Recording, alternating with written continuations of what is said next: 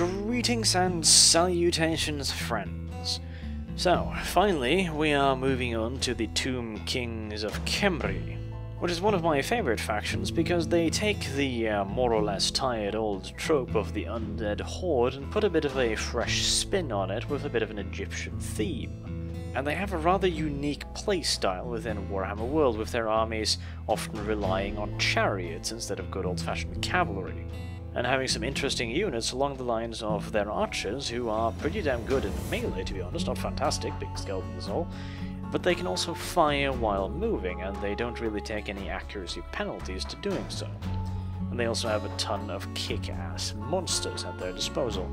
And it really is a combination of these factors that make the Tomb King so interesting on the tabletop and potentially so goddamn interesting in a total wargame. It is an undead army, yes, but it focuses so much more on maneuverability and hitting power than the undead army of the Vampire Count.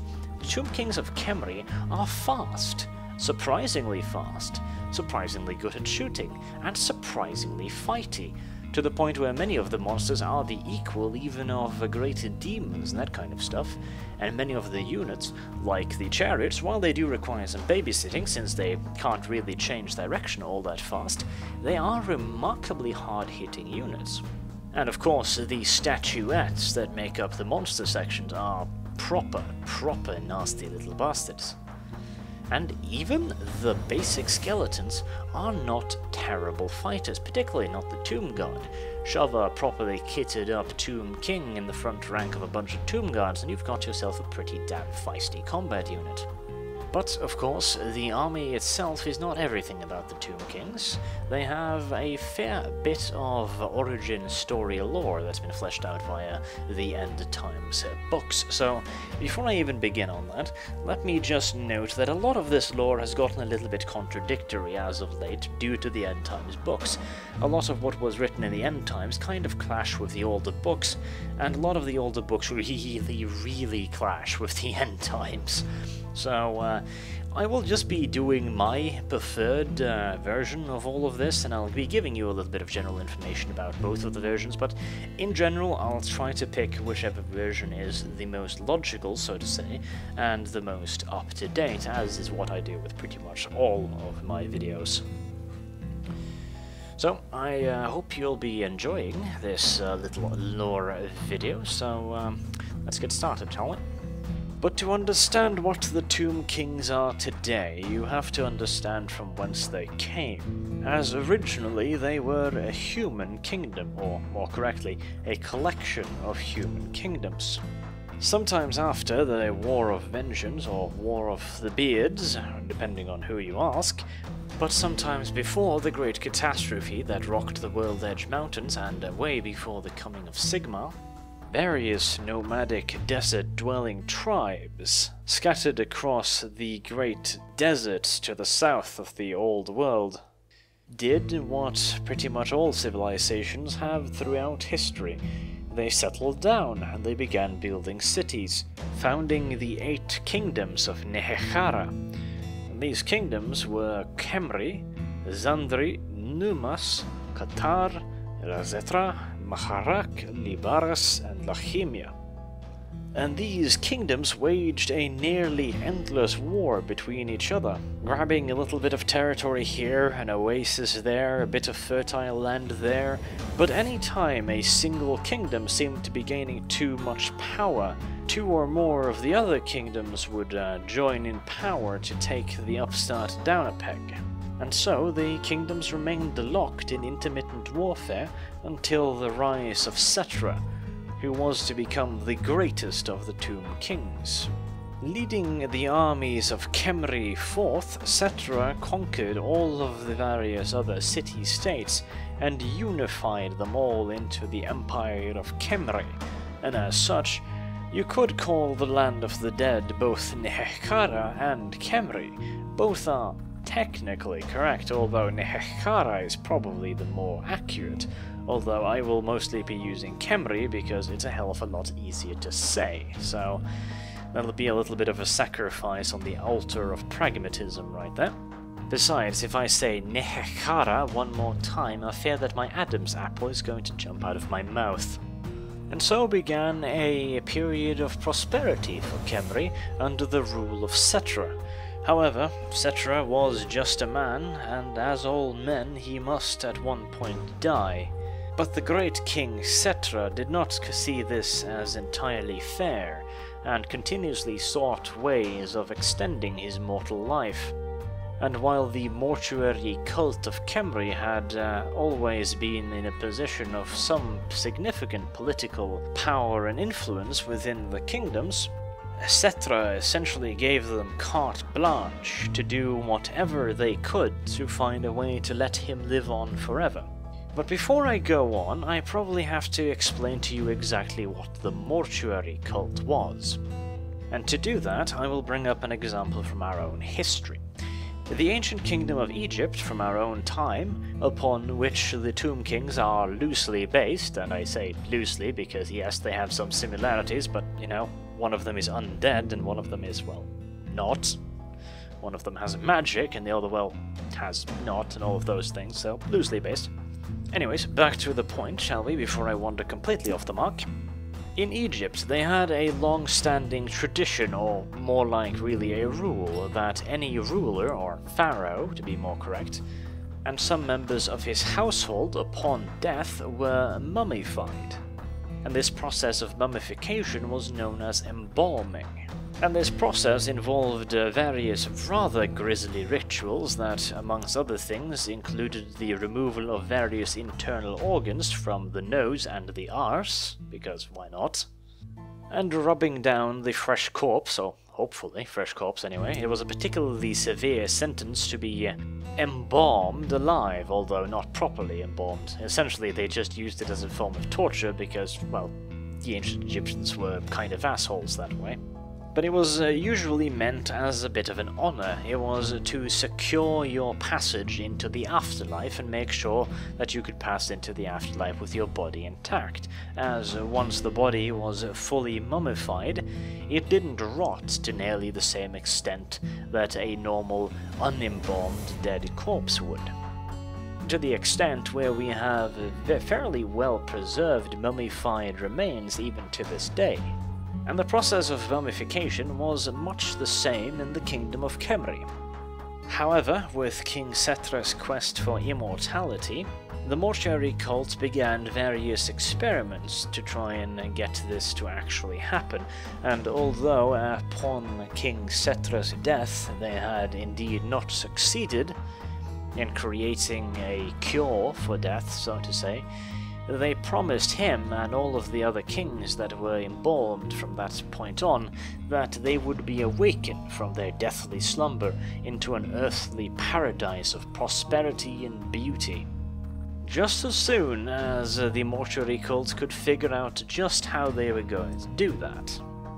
And so, after the death of the King Cetra, the kingdom of Cymru had 3 further dynasties, the first, second, and third dynasty, as the dynasty of Cetra was considered to be the absolute first, the 0th dynasty. Comparable to how we here in the Christian West reset our calendar to year 0 to match the birth of Jesus Christ. And even after Cetra's death, the various kingdoms of Cymru remained unified into a single empire. And it was quite prosperous for a considerable while, several dynasties, well, 3 to be precise. Well, 3 dynasties is technically correct, but not entirely so, as during the course of the 3rd dynasty, everything went straight down the shitter with such a force that it took the ring, the porcelain, and everything with it straight down the drainage pipes.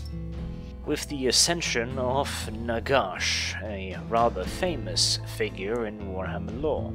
Sources differ on whether Nagash was the firstborn or the second-born son of King Kithep of Cymru, but what we can tell for more or less certain is that Nagash rose to the head of the then extremely powerful and influential mortuary cult, rising to the position of High Priest. And like all mortuary priests, Nagash was searching for a cure to death, an elixir of immortality.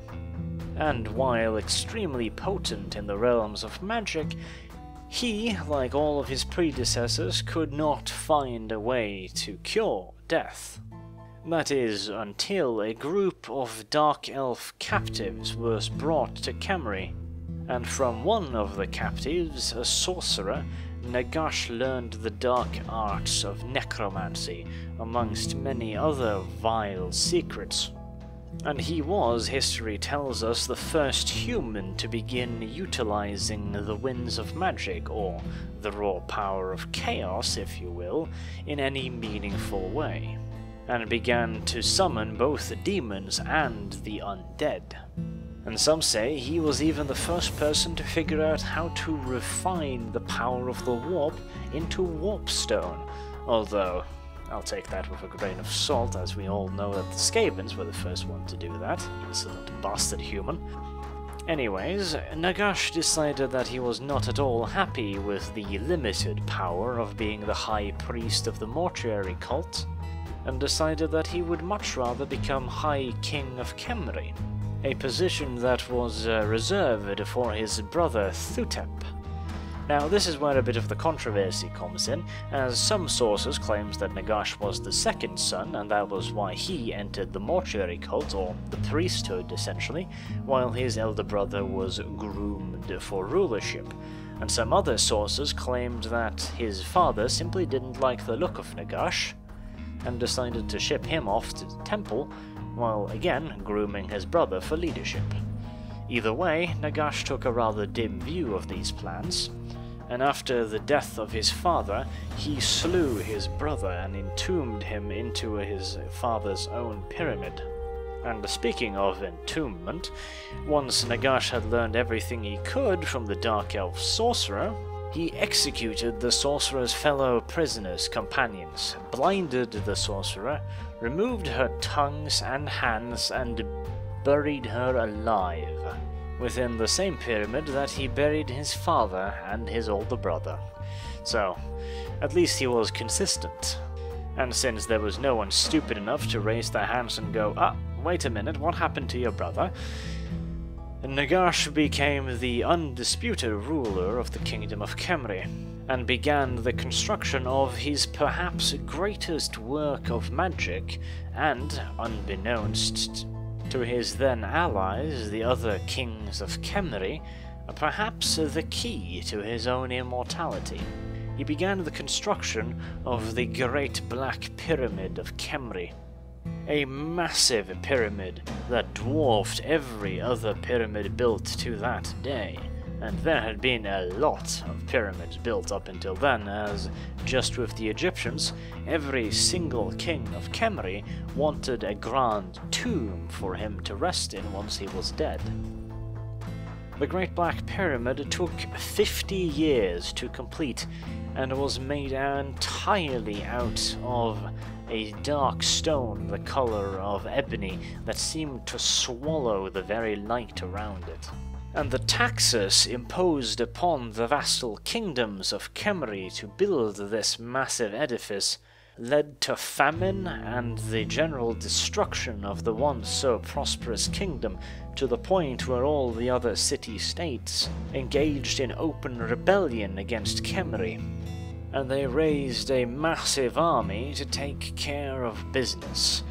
Nagash, however, having not a whole lot of loyal human servants left after his reign of terror, most of them having defected or, well, having just been killed because Nagash was in a bit of a hissy fit that particular day, used his black arts of necromancy to raise an army of the undead. And you can imagine the shock of the other kingdoms, as the undead were at this point a completely unheard of phenomenon.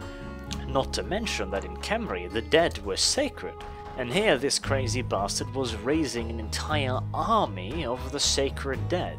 And while the sheer terror of such an act forced hundreds amongst the armies of the kingdoms of Khemri to flee, it was also seen as the absolute biggest possible insult that Nagash could ever have leveled against their way of life, their religion, and their very existence. And the rage against this incredible incredible desecration became the very thing that brought Nagash down as his army was destroyed around him by enraged Kemrians. But while Nagash's army was destroyed and he was driven out of Kemri, he was not slain, which was to be something that the kings of Kemri would regret dearly. And while the victorious kings of Kemri did what they could to wipe out the legacy of Nagash, killing all his servants that they could get their hands on, and burning his prized 9 books of Nagash, the Liber Mortis, his treatise on necromancy, so to say. However, quite a few of the books were smuggled out before they could all be destroyed, which was a mistake that the kings of Kemri would also come to rue greatly. And as for the Black Pyramid itself, well, efforts were made to destroy it, but imagine, if you will, a nation like Kemri, in which the dead were considered sacred, and in most cases more valuable than humans. You've got this massive black pyramid, bigger than anything you have ever before seen, built by a batshit insane sorcerer who raised armies of the dead and had been said to wield the very powers of dark gods in the form of his magic. You wouldn't be too damn motivated to take a pickaxe to that thing now, would you? And so the Black Pyramid was simply left abandoned, and this was perhaps to be the greatest mistake of all, as 1111 years after his first death, Nagash was reincarnated within that very Black Pyramid. But that is many, many years into the future. For the moment, we'll stick with the time that Nagash was still alive. Having fled to the northeast, Nagash created a new kingdom of the undead, and in the mountains of the so-called Cripple Peak, he built his fortress of Nagashizar upon a great secret deposit of warpstone. And over the years, he came to learn how to manipulate the warpstone, how to use it to fuel his spells and enhance his soldiers. Not to mention the forging of mighty weapons with warpstone as their base. And remember, warpstone is the very power of chaos distilled, and as such you can imagine the sheer ridiculousness of a weapon forged from it. And while most humans would simply have been torn apart by the rampant mutations caused by such close proximity to the very manifest form of chaos being warpstone, Nagash was at this point no longer human. He had become a lich, a walking, living, thinking skeleton, essentially, and instead of driving him insane, or insane-er, really, and crippling his body, the warpstone only made him stronger, as by this point he was practically a creature of magic.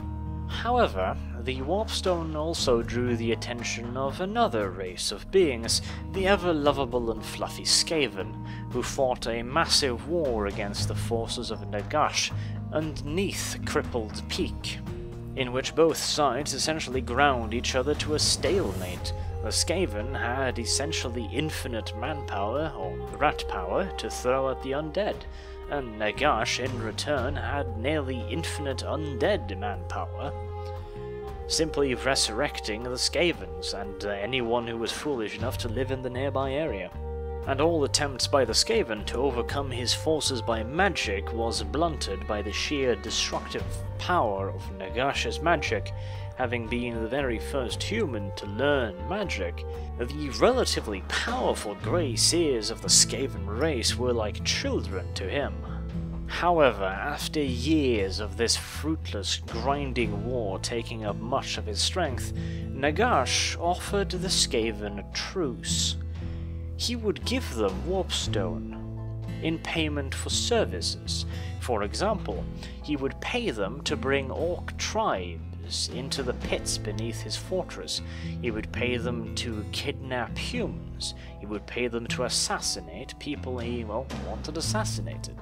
And while the Skavens were, shall we say, slightly skeptical, As to Nagash's plans, they really wanted that warpstone, and they essentially just decided that, well, it's probably better to just take the warpstone now, and we can surely just deal with whatever Nagash has got planned anyway, so let's swindle the old fool for whatever warpstone he can give us. This would of course turn out to be a slight miscalculation on the part of the Skaven, a very rare miscalculation, I promise you, squeak. Anyways. With the aid of the Skaven, the Nagash trapped several tribes of orcs, killed them and turned them into undead servants, further growing his already considerable undead army. And not only did his army grow, but he received help from a rather unexpected source. The queen of the Kemrian kingdom of Lachemia had discovered one of his books of necromancy and had become captivated by the dark lore contained within, and had become quite an apt student of necromancy. And as so many of the kings and queens of Kemri before her, the queen of Lachemia, Neferata, made a pact with Nagash. She would become his loyal servant and his ally in return for an elixir of eternal life. And while it certainly was an elixir of eternal something, it wasn't quite life, as the elixir she was given was the elixir of the damned. That as soon as she drank from the elixir, she was killed immediately, and resurrected just as immediately as the very first vampire to blight the Warhammer world. However, having turned into a vampire and now frequently feasting on her servants and all manners of innocent people, that kind of blood-soaked debauchery cannot go unnoticed for too long. And the other kings of Kemri decided that, well, we've seen what happened last time we let someone play around with necromantic powers in our country, so best squash this particular bud before it grows into a fully fledged undead tree, and mustered a massive army to wage war upon the queendom of Lamia.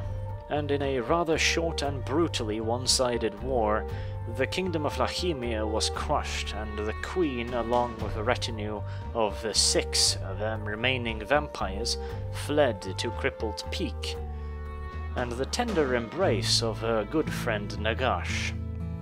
Nagash himself warmly accepted the vampires, seeing them as a spawn of his own corrupting magic, and assumed that they would be pretty much just bigger, badder undead, and figured he could make use of their loyalty and their power as he unleashed yet again war upon the lands of Kemri. However, Nagash had severely underestimated his former countryman. Alcadizar the Conqueror was, some say, the greatest king that Kemri had ever seen, perhaps even greater than Setra, and his unified armies of Kemri crushed the invading undead and forced Nagash and his remaining vampire servants to flee once again back into Nagashashir and Crippled Peak. And seeing this particular ship flooding with water damn quickly, his ever-so-loyal vampire servants decided that enough was enough, and it was about time for these particular rats to leave the ship, leaving only a single vampire by the name of Vazoran remaining in Nagash's service. Understandably miffed by this rather tragic lack of trust, Nagash decided that if he could not rule Nehekara, then no one could, and in the greatest act of "I am taking my ball and going home" ever, he asked his Skaven allies to pollute the river Vitae, which is essentially the Warhammer world's version of the Nile, whose water the desert people of Kemri relied upon, both to drink and for their crops. And after having been so thoroughly tainted that the river was renamed the River Mortis, the kingdom of Kemri began to crumble, as their primary source of water, and therefore life, was now corrupted beyond all hopes of salvation. And the once great king, Al-Qadisar, was forced to watch as his beloved empire crumbled around him, and a new army of the undead began their invasion of the lands of Kemri. And this time there was no great army of Kemri to stop them. The handful of desperate defenders were easily swept away by the hosts of Nagash. And rather than simply kill the king Al-Qadisar, Nagash decided to imprison him so that he could indulge in some of his more sadistic tendencies. And also he intended to use him as a sacrifice for his greatest spell so far. The spell he cast caused not only everything within hundreds of miles to wither and die and then rise again as the undead, but it affected the Warhammer world on a fundamental plane, causing apocalyptic earthquakes and volcano eruptions to rock the World Edge Mountains. And this was then also to be the final end of the Dwarven Age of Gold.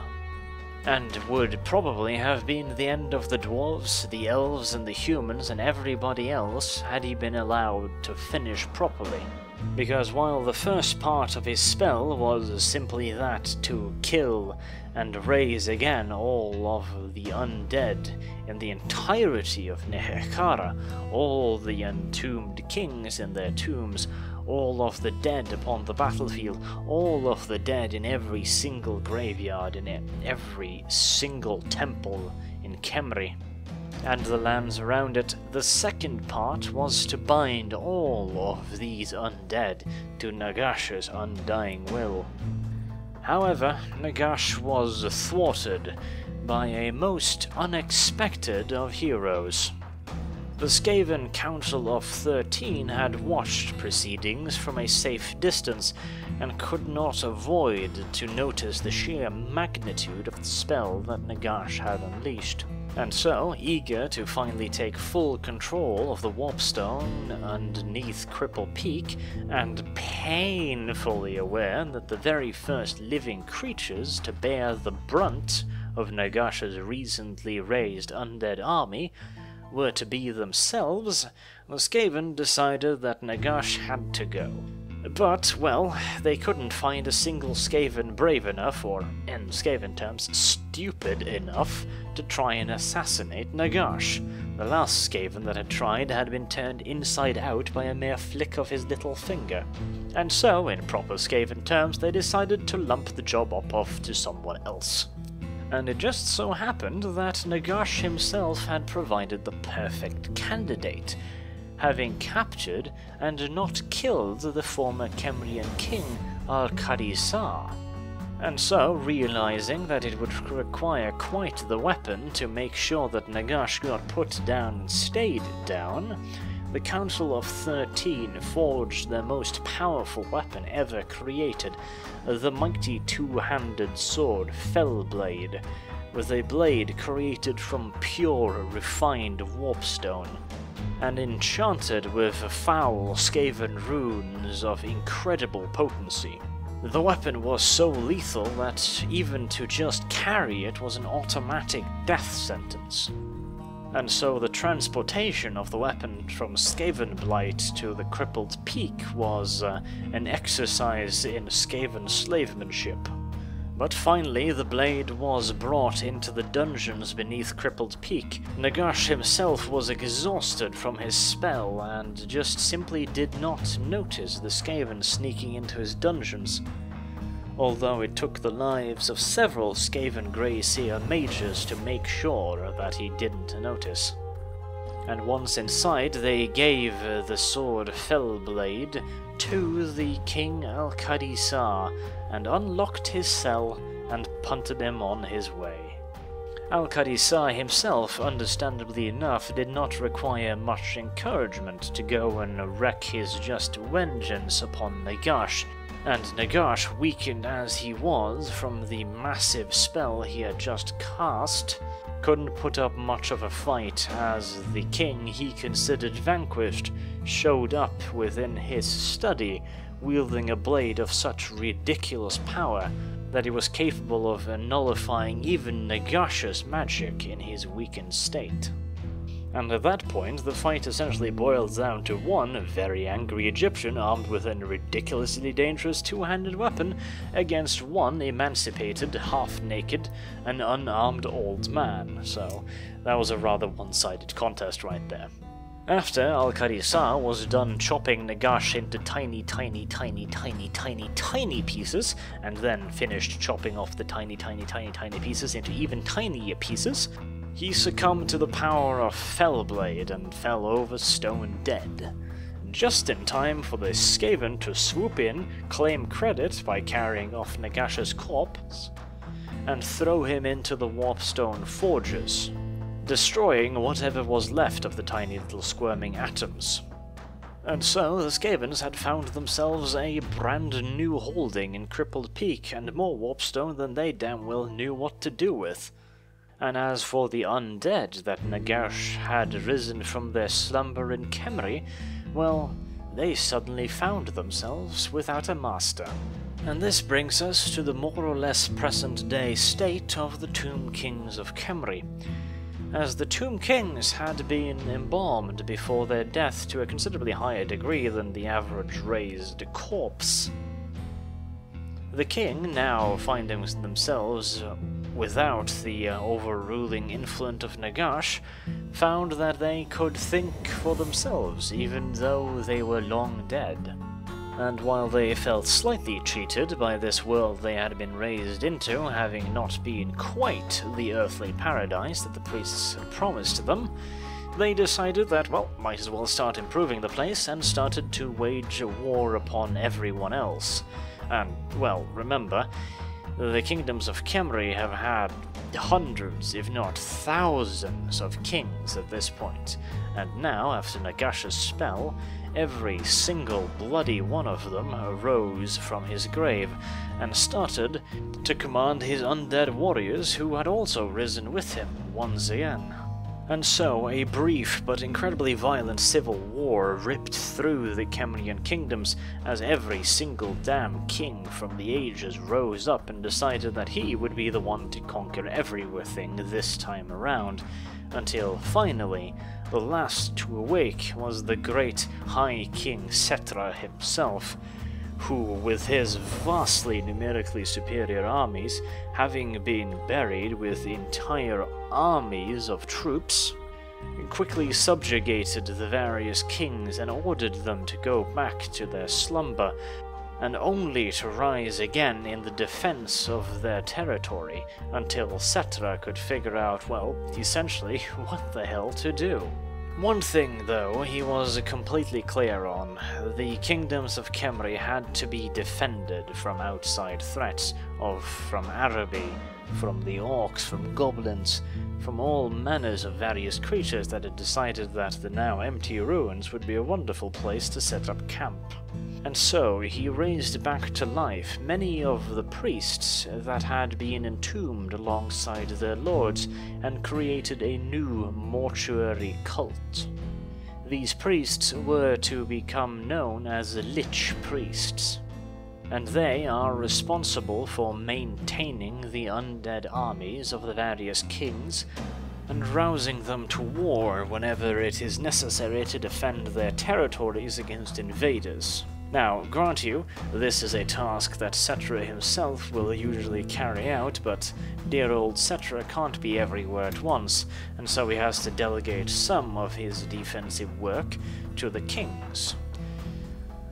And as long as the vast majority of kings are asleep, no single or even dozens of Tomb Kings are going to have any ideas of challenging Setra, as even when they were all awake they still couldn't beat him, and so they can be considered quite loyal, as far as loyalty goes anyways, amongst the undead.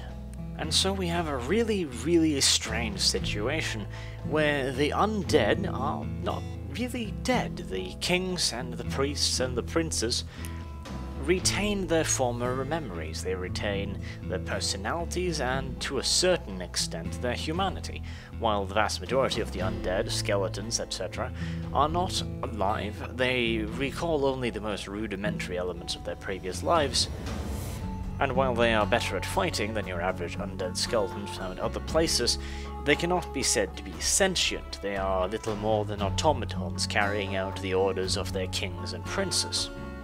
However, even then, the lands of the Tomb Kings are not entirely devoid of life. For example, there is the city of Numas, a rather interesting little city where the living live in the city protected by the Tomb Kings. They pay homage to the local Tomb King, and they pay him essentially taxes, and in return they abide by his laws and he protects them. And while for the moment this is but one city, it is not entirely inconceivable that the Tomb Kings that retain much of their humanity might at some point in the future be able to live alongside the humans of the land. And since they have no need for blood, like for example the vampire counts who have found a way to live alongside the humans of the world, it should be a relatively easy task for the Tomb Kings to reintegrate themselves into what is essentially a living society. However, of course, Khemri is nothing like the powerhouse it used to be. The years of disrepair and neglect have laid many of the once grand cities to dust, and the once mighty armies of the Tomb Kings are now much reduced, and continuously being reduced even further by various incursions by the other races. And for the moment they exist in a bit of a stasis-like state. Cetra has not yet fully decided on a course. On one hand, he has ordered many of his Tomb Kings to slay all living that enter his land. On the other hand, he tolerates the presence of a city that mixes both humans and undead. And on yet another hand, he has on several occasions expressed a will to sweep out of Khemri and take over other parts of the world.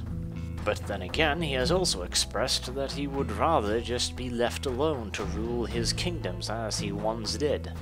As such, Khemri is a very, very strange nation indeed, as, well, it doesn't have much of an economy because of course the dead don't really need to buy or sell anything, nor do they need food, nor water, and of course they don't really build any structures. They need no place to shelter, they need no barracks to train new troops, and they have no official bureaucracy. The closest they come is probably the lich priests of the mortuary cult, who have been tasked by Cetra not only to maintain the vigil of the Tomb Kings, but also to try and take care of many of the crumbling monuments and cities scattered across the deserts of Khemri. So in a total wargame, they could potentially be an incredibly interesting faction. Just think about this. You start out with a relatively small power base, yes? You start out with your purely undead population. And you've got to make a choice. Do you try to subjugate the entire world to the rule of death, in which case you would probably have to build an undead horde. You wouldn't have any upkeep or anything like that, you wouldn't have to feed your troops, you would have essentially no economy. But you would have one resource more important than gold, wood, timber, or anything else. Namely, your soldiers. Because Nehekaran soldiers are not something you can simply just raise out of the desert. They were emboldened warriors of a previous decade. The only way you are going to get more soldiers is if you raid the tombs of all the Tomb Kings, is if you raise and then take the time to equip and integrate new skeletons into your existing units. Essentially creating something of a hive mind, slowly but surely integrating them into your army. which could be, depending on how they do it, a really interesting mechanic. You have a very finite amount of units, and you have to use them wisely to create more units. Alternatively, something I think might be even more interesting is to say that Cetra has finally decided that he's no longer going to sit on the sideline. He is going to rebuild the Cambry to its former glory, and he is going to include the living in his grand designs. He is going to make New Mars a model city for all the other holdings of the Tomb Kings. He will create an empire of the living and the dead, not the ghouls and aberrations of the undead vampire counts, but a true mixed nation, where sentient Tomb Kings command armies of the dead marching alongside human auxiliary. And then you move forth out of the desert to conquer the rest of the world and subjugate them to the rule of Cetra the Unperishable. It could be a really, really interesting faction to play. On the other hand, if they just do it half-assed, if they just, give them normal resources and make them play like any other faction, I'd be quite disappointed, but we'll see. They could be interesting material for an expansion. For example, say they head southwards into the land of the dead. Maybe they add in some savage orc tribes. Maybe they add in the beastmen of the Southlands, for example. Many interesting things they could do. And of course, any expansion that include the Bretonnians could also potentially include the Tomb Kings, as the two have been pissing on each other for a very long time indeed. With the Bretonnians, of course, considering all undead to be a bit of a blasphemous thing, an entire nation of the bloody bastards, well, that's just begging for a good old-fashioned crusade of the lady now, isn't it? It'll be interesting to see what they do, but sadly, this lore video will be a little bit shorter than normal, simply because, well, it's a nation that doesn't have, a functioning bureaucracy. I can't talk really about their religious traditions because there's not much of them documented. We know about the mortuary cult, but everything else is hazy, to say the absolute least. They don't have a system of bureaucracy that I could talk about. They don't have a particular system of levying their armies because, they're all buried in the tombs alongside their kings. They simply get woken, so to say, by the lich priests. So instead I decided I'd focus on their origin story and a little bit of speculation as to how they might be implemented in Total Wargame as a cool race. So while it was a bit shorter than usual, I do hope you enjoyed listening to me rant on about this particular subject. I have been Arch, thank you very much for watching, and hope to see you soon.